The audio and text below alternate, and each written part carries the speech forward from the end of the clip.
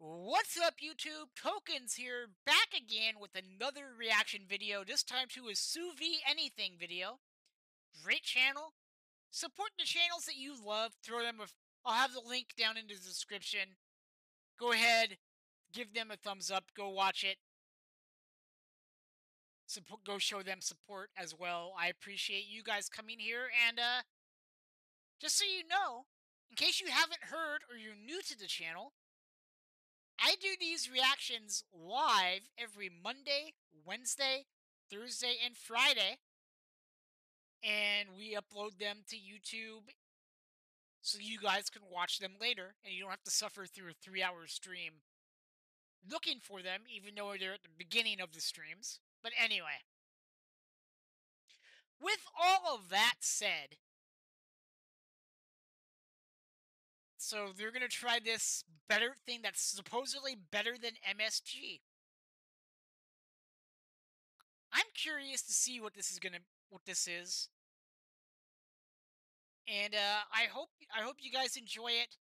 And Guga, if you're watching, because this is another Guga Foods channel, I appreciate your work, brother. Keep doing what you do. And I hope you guys all enjoy this. I hope you have a great day. And if you're watching this in late October, hello. I hope you're enjoying NFL season. I hope your team is doing well. Unless you're a Raiders fan or an LA Rams fan, in which case I hope your team goes 0-16. That being said, we're gonna get into this video here in a couple seconds, and I hope you enjoyed doing these. If you guys have any suggestions for videos, just put the title of the video in the description box. I will look at them. I will look them up. Apparently, YouTube doesn't like it when you put titles, when you put actual links in the description. I don't know why I said titles. But, yeah. And also, thumbs this video up while you're here. And because 70% of you have not hit that subscribe button, that hurts my soul. So, hit that subscribe button if you want to. Turn on that bell so you're notified whenever I put up a short or one of these videos, or when I hit the go live button on my streams, because I do co-stream over here on the YouTubes and on Kick as well. Kick.com/firstplayertokens. I am not monetized on either platform as of the upload of this video. So if you want to support me monetarily, which you do not have to do, but it would be appreciated, there's a bunch of ways you can do that over at firstplayertokens.live. We got merchandise. I have an Amazon wish list over there. There's a direct donation thing set up. You know the whole deal. Anyway, we're going to get into this video now. I've been yapping long enough. But before I get into this, I do want to remind you guys I will be pausing this a lot. So if that bothers you, sorry, not sorry. There's a thing called fair use, and I have to do that to make sure these videos fall within fair use. So, here we go. The most popular and used ingredient in Peruvian food. Now there's several different ways to use this. You have the fresh pepper itself. They also have it dry, of course in a paste format, and also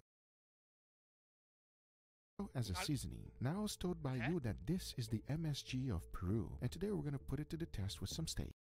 Peru MSG. I don't know what type of pepper that is. I hope it's not hot, because your boy can't handle a ton of heat. Just saying. As everything starts off with these, the star of today's show. There are 3 beautiful ribeye steaks, 1.5 inches thick, and just exactly what you're looking for whenever you're buying steaks. Now to season them, I kept it real simple. I went with a good amount of salt, followed by freshly ground black pepper and garlic powder, since one of the steak is going to be the control. The very next one, I used the powder seasoning. I added a good amount. We want to feel this flavor and really see if it's going to enhance the steak or not. The very next steak, instead of using the seasoning, I went with the paste. I just made sure to slather the whole steak with it. Let's just say the more, the better. Once all of the steaks were done, the next thing to do was to go ahead, bag them up, vacuum Before we continue, I need to go back a couple seconds, so bear with me.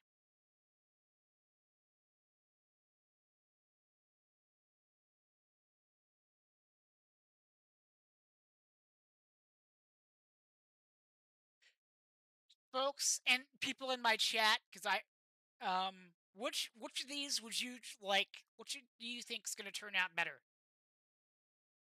This one, or this one? I don't know, to be honest. I have a feeling they're going to be good because I don't think Guga makes bad food. all of them in the same container at 135 degrees Fahrenheit for 2 hours. That is perfect because it allows me time to go ahead and make an awesome side dish. And I'll tell you one thing, this one definitely has some Peruvian flair because everything starts off with this. It's a turbot fish and its skin reminds me of Godzilla.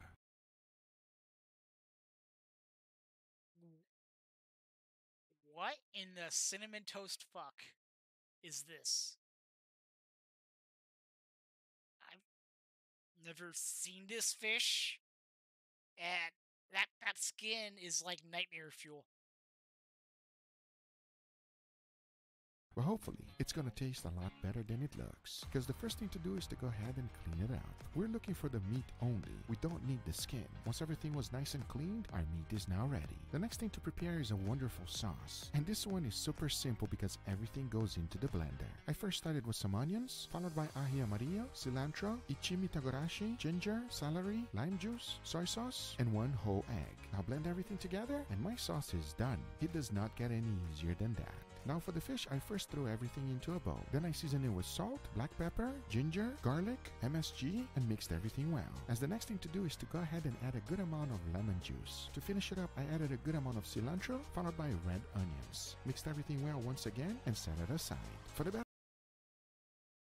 Yeah, that if I didn't see what that fish looked like in its prepared form, I don't know if I probably would like this, but seeing the fish in its non-broken down form, I that kind of weirded me out. It's pretty straightforward. I started with all-purpose flour, followed by water. Mixed everything well, as now is where the magic happens. The first thing to do is to squeeze the fish into a ball, but squeezing the juices out as much as possible will help it stick together. As the next thing to do is to go ahead and throw it in the batter, as now it's ready to go into the fryer. Remember that the fish is fully cooked already, so I'm deep frying it at 350 degrees Fahrenheit. Once it's slightly golden brown, it's time to take it off. To plate it up is pretty simple. First, a little bit of that sauce we just made, followed by our deep fried ball ceviche, a good amount of that wonderful sauce, and to finish it up, some finely sliced red onions, followed by a little bit of microgreens to be fancy. Now this is today's side dish. I really hope that. What do you think on the side dish rankings, chat? And people in the comments, give us your side dish ranking for Guga's stuff down below.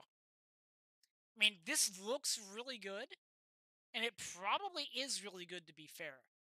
I've never really had ceviche, so I don't know how good or bad it is. It'll be interesting to try one time. Guys, enjoy it. Hopefully, we can all say the same exact thing about today's experiment, because by now, my steaks were fully cooked. It looks interesting, Spirit. But did you see the prepared fish?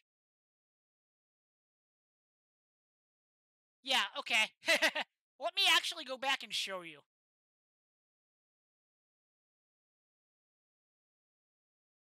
This is what the fish is. This right here is what the fish is.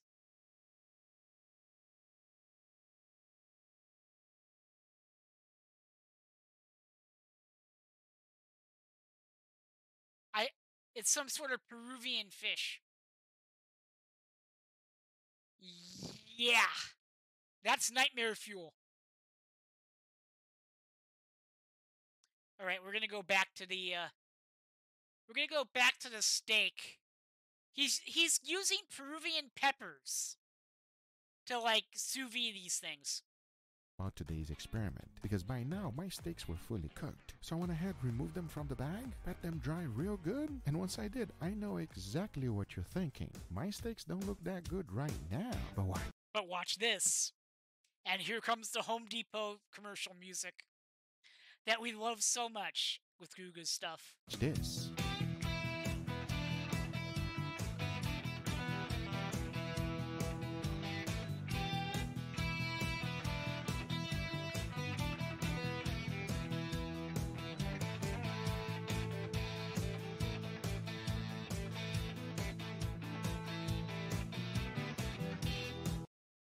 And those are deep fried dates.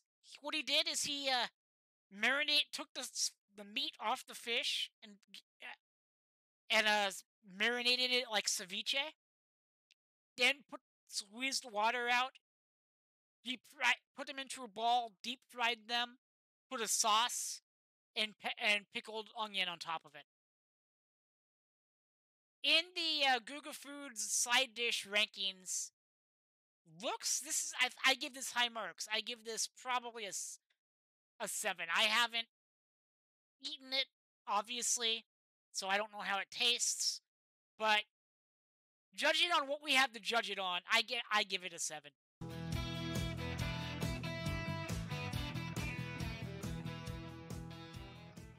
All right, everybody, here we got our beautiful steak, my two taste. The question is, what will these guys think of it? We've got the description guy, and I don't know who this dude over here is, but I think he knows he's gonna have some good food. Taste testers. Are you guys hungry? Always, baby. If we're here and we're suited up, you already know we're hungry. Here's the deal. We have some beautiful steaks, a little bit of an experiment today. I also have an incredible side dish here, which is ceviche. Oh. Enough talking, let's give this a go, all right? We're gonna start in this direction. Please dig in, gentlemen. I feel like whenever I'm here, Guga, you always start as far away from me as possible. The farther the better, no, Leo? Cheers, everybody. Cheers. Wow. It does not get old, Papa. That's a sous vide steak. I think that has to be like a higher grade type of steak because it feels a little bit fattier, still has that nice beefy flavor, perfectly seasoned. I can't say. I'm not gonna lie, Guga's control steaks always look good to me. They always make you hungry, even if you're full. Say anything else, guys. That's a perfect steak right there. Can you guys tell which steak this is? That's the control. That's a Guga steak right there, baby. All right, let's dig in for the second one. Looking a little funky, right? Okay, the paste. He's going for the paste. I have no clue what this pepper tastes like. I have no clue how spicy or non-spicy it is, but we'll find out. This is funky, because why? Because it's yellow. I wonder why. Enough talking, let's give it a go. Cheers, everybody. Cheers.